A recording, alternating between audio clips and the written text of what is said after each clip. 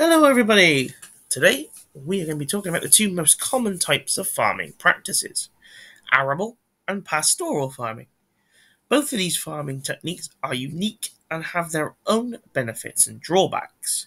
In this video, we will compare and contrast the two farming practices and see which is better suited for different types of environments. Section 1. Arable farming. Arable farming is the process of cultivating crops on large areas of land. This type of farming is characterized by the use of machinery such as tractors and harvesters. Farmers who practice arable farming usually grow crops such as wheat, maize, barley, and oats. These crops are grown for food and for animal feed.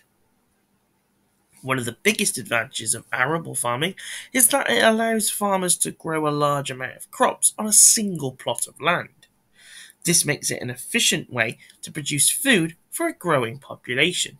However, this type of farming requires a lot of machinery, which can be expensive to purchase and also expensive to maintain. On the other hand, you have section 2, which is pastoral farming. So pastoral farming is the practice of raising livestock on pasture land. This type of farming is characterized by the use of animals.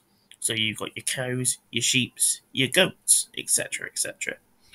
These animals graze on natural vegetation and are raised for their meat, milk, wool, and leather. But one of the biggest advantages of pastoral farming is that it's environmentally friendly, because the animals are raised on natural vegetation and produce less waste than crops, which means that there are less environmental impact.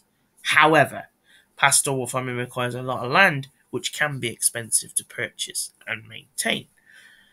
So in this section, let's look at comparing both. So when you're comparing arable and pastoral farming, it's important to consider the different benefits and drawbacks of each of the practices. Arable farming is more efficient and can produce a larger yield of crop, but it requires a lot of machinery, which can have a negative impact on the environment. On the other hand, pastoral farming is more environmentally friendly, but requires a lot more land, which also can be less efficient. In terms of the cost of production, arable farming is generally more expensive due to the cost of machinery and the need for fertilizers and pesticides. Whereas pastoral, on the other hand, requires less machinery and uses more natural methods to fertilize the soil, making it more cost-effective. When it comes to challenges and sustainability, both arable and pastoral farming face their unique set of challenges when it comes to sustainability. Arable farming requires a lot of inputs such as fertilizers, pesticides, and herbicides, which can have a negative impact if not managed properly. Additionally, monoculture practices can lead to soil degradation and reduce biodiversity. On the other hand, pastoral farming requires large areas of land to support grazing animals, which can lead to overgrazing and soil erosion if not maintained. In recent years, there has been a growing trend towards sustainable agricultural practices, such as conservation tillage, crop rotation, and organic farming. These practices aim to minimize the negative impacts of farming on the environment, while still maintaining productivity. Many farmers are also adopting agroforestry practices, which involve growing crops and trees together to maximize productivity and biodiversity. And then the next section is all about the future of farming. So the future of farming is likely to be shaped by a variety of factors, including advances in technology, changes in preferences, and concerns over climate change. Now, climate change is going to be something that we look at very, very deeply next week, because we're going into climate change week next week. So there's going to be a lot of climate change related content coming your way. And precision farming, which involves using data analysis and sensors to optimize crop yields, is expected to become increasingly popular in arable farming.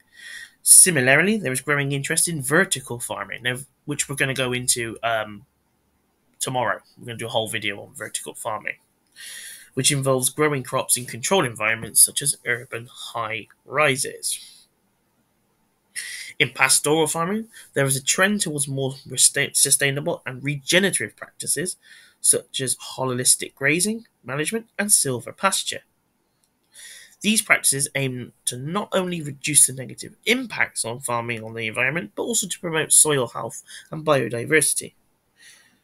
Ultimately, the future of farming will depend on our ability to balance the need for food production with the need to protect the environment and natural resources.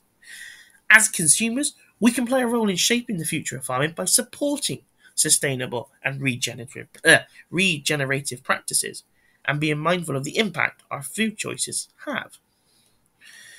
So, in conclusion, here, guys and gals, both arable and pastoral farming have their unique advantages.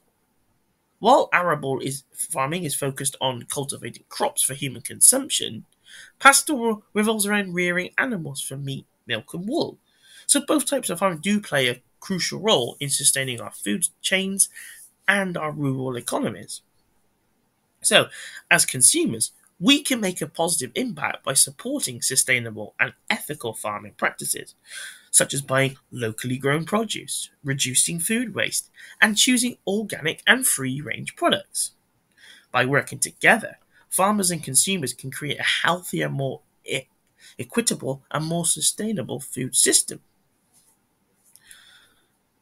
Thank you guys for watching this video on the differences between arable and pastoral farming. We hope it's provided valuable insights into the world of agriculture and encourage you to learn more about the food you eat and the farmers who produce it.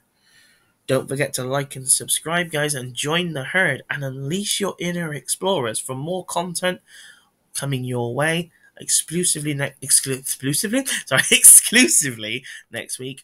We are going to be looking at climate change. And we'll see you guys very soon.